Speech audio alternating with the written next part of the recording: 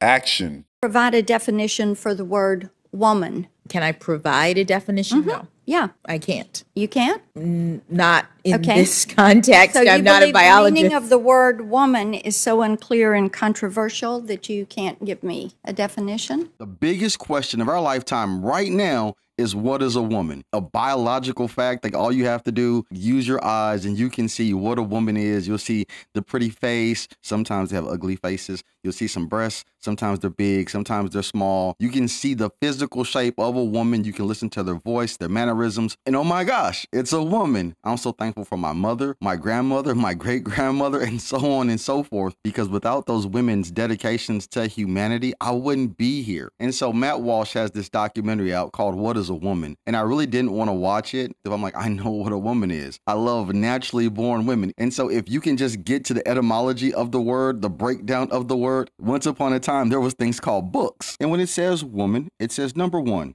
an adult female human being. That's what a woman is. And now somehow in our society, instead of fighting for women because women fought for themselves, we're fighting against women and we're telling them, you're not a woman.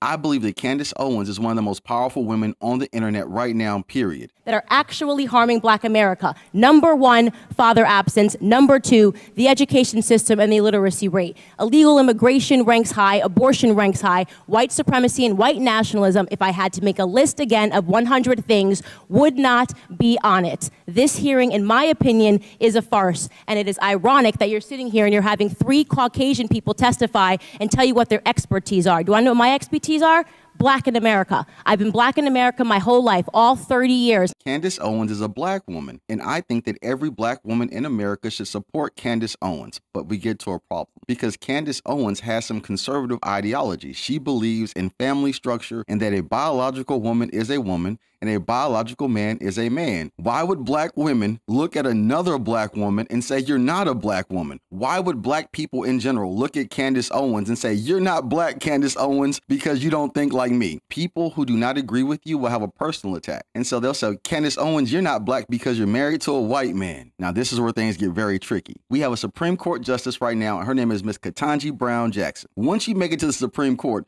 you're going to write laws until you die.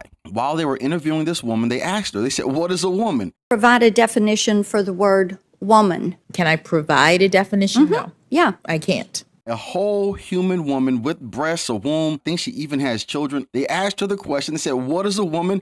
And she said, I'm not a biologist. Maybe there are some men who squat to pee because their wives tell them, don't pee on the toilet seat. But women in general have to go sit down on their bottom so they can pee in the toilet. And we have a person who's going to write laws until the day that she dies, and she doesn't even have the courage to say that she's a woman. Now, Black women will support Miss Ketanji Brown Jackson and say, yes, you are a Black woman, because they agree with her democratic ideology. And democratic ideology says that anybody can be a woman. All you gotta do is raise your hand and say, I'm a woman. So you can have a whole 10-inch dangling and say, I'm a woman. Miss Ketanji Brown Jackson is also married to a white man. But Black women support Miss Ketanji Brown Jackson because she thinks with Black ideology. I might have to ask, what is being Black?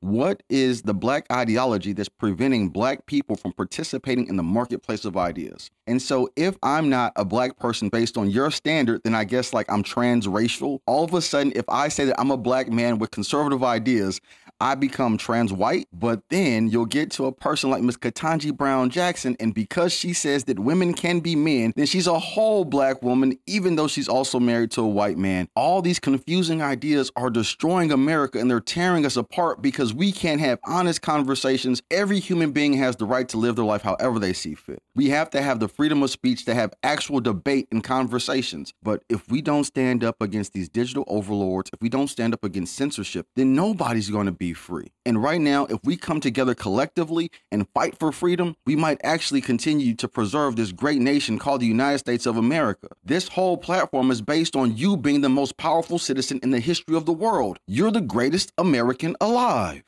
The greatest American alive. The greatest American alive. The greatest American alive.